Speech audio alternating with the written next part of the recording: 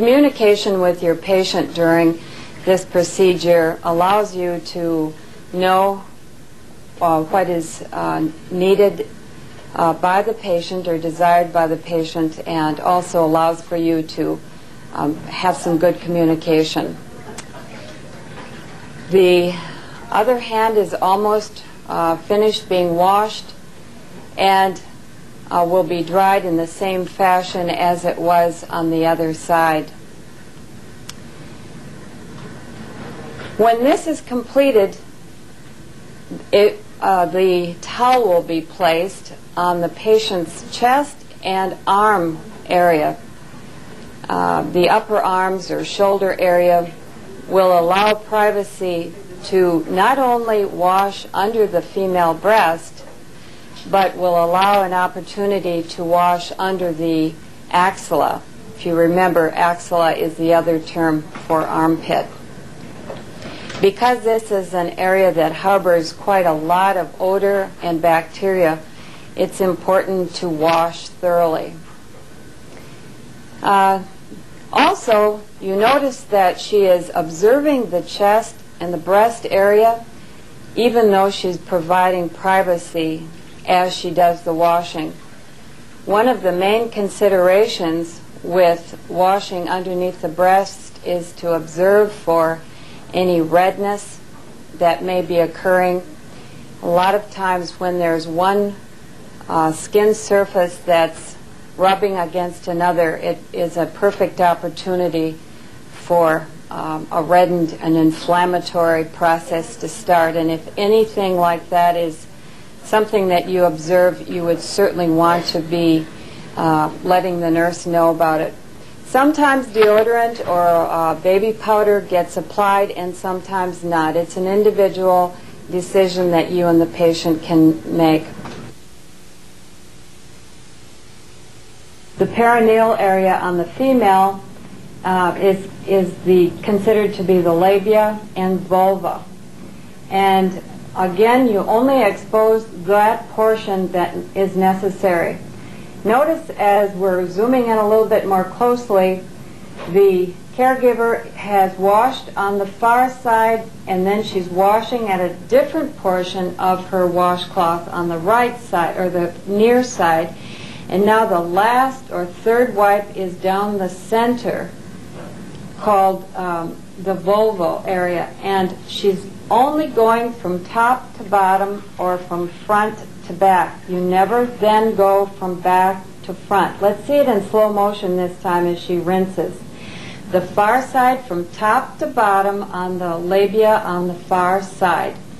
Then she uses a separate portion of her washcloth and wipes from top to bottom on the right side, or closer side to her.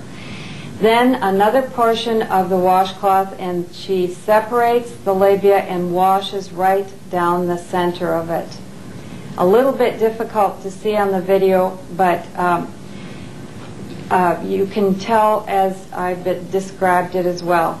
Then it's patted dry, and we're going to cut away now and cover the person up, and then I'm going to show a demonstration of how you would do this if this were a male patient.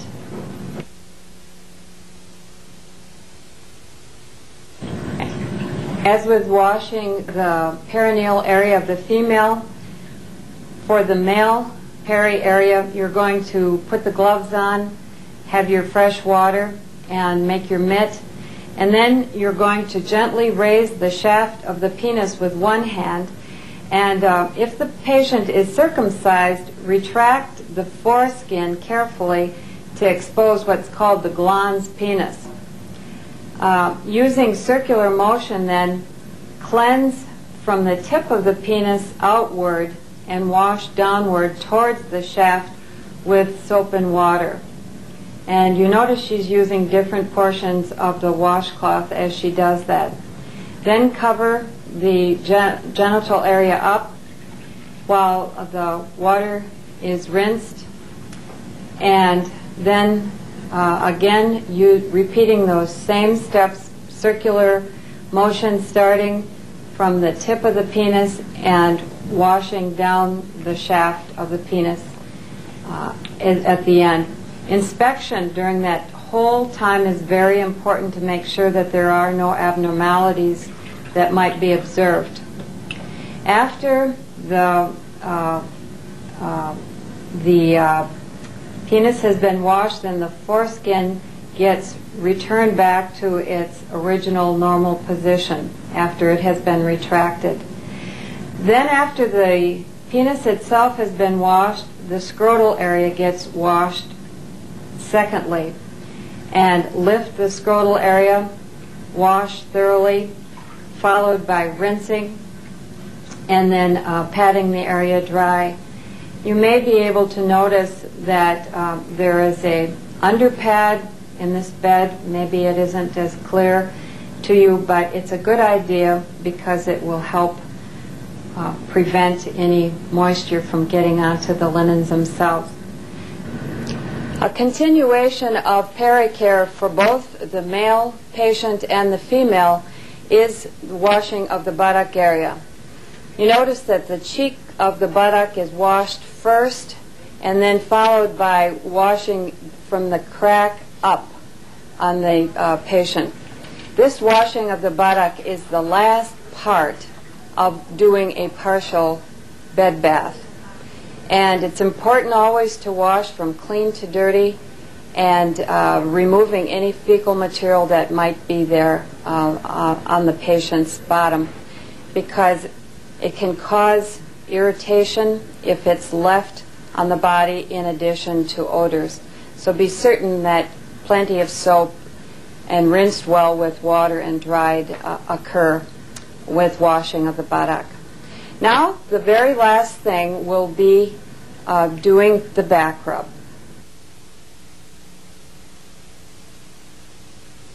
Back rubs are given with every bath, and its lotion is always warmed in the hand. In addition, sometimes the entire lotion bottle will be placed into the basin itself to be warmed. And after it's warmed in the hands, the hands are applied to the low back and work in symmetry, going up the back and around the shoulders and down and back up again around the shoulders, and providing firm, smooth strokes. This should not be a choppy experience. It should be really relaxing for the patient.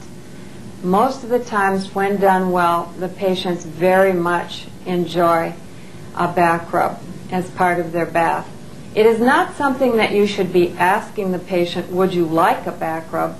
It should be assumed that a back rub would be given with every bed bath that's done. And this is certainly because the patient is spending an awful lot of time in bed, and those muscles and bones will get very achy. Sometimes patients feel that because you are so busy, no, it's okay, it's not necessary to give a back rub, so don't give them the option, just go ahead and do it. A back rub should last approximately 1.5 to 3 minutes. And you wouldn't want to just give a back rub for 30 seconds. It's not a very relaxing procedure when it's only done for such a limited amount of time.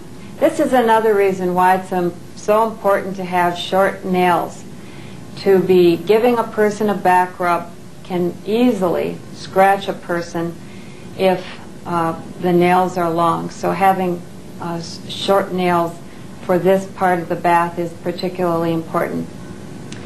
Now, if there's any excess lotion on the back after the back rub has been given, just blot it dry with the towel that you're using for drying.